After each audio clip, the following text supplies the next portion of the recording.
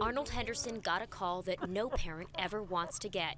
His 28-year-old daughter and 4 grandchildren caught in their burning apartment. The fire broke out at Lakeview Manor on Forest Avenue in Jackson just before 1 a.m. Saturday. I just want to know why. That's all keep running through my mind. Why my babies? My baby, she's just 28. She hasn't even lived a life. The fire killed Simmons' daughter Dominique Henderson and her 4 kids, ages 2, 3, 5, and 7. Neighbors say they watched helplessly as the flames trapped the family inside. It's just a tragedy about how long it took for the fire department to come out here and hook up the hoses. The water didn't come on to like 30 minutes afterwards, and they see the kids in the window, beating on the window for some help. But the fire department says it arrived in 5 minutes and didn't have problems getting water.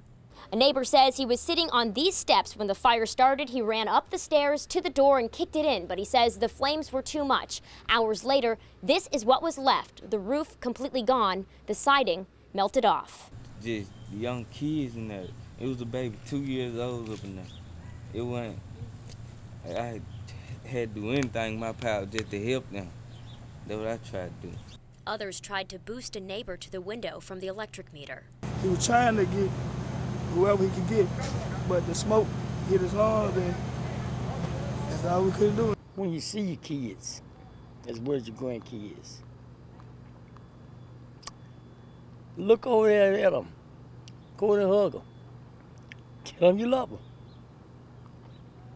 You see, I can't do it today. In Jackson, Aaron Kelly, 16 WAPT News.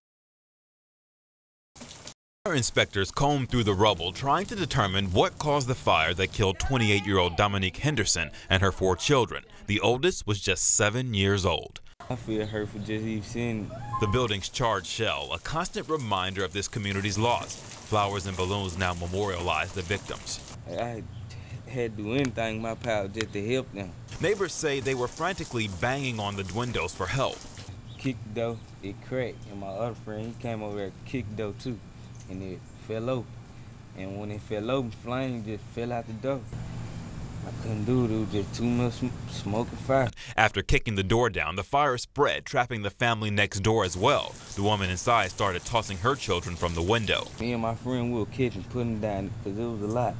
And then she jumped down, we tried to catch her, but she fell. She hit the wall, she fell, and she hit her back on the ground. Fire officials say they got on scene within 5 minutes, but couldn't save Dominique Henderson and her children. They lying about their time and everything. I know they lying because I was here and I was watching. This neighbor did not want his face shown, but says it took crews at least 15 minutes to show up, and another 30 to finally get water onto the flames. They was hollering, they couldn't get no pressure. Water pressure? Water pressure from the fire hydrant.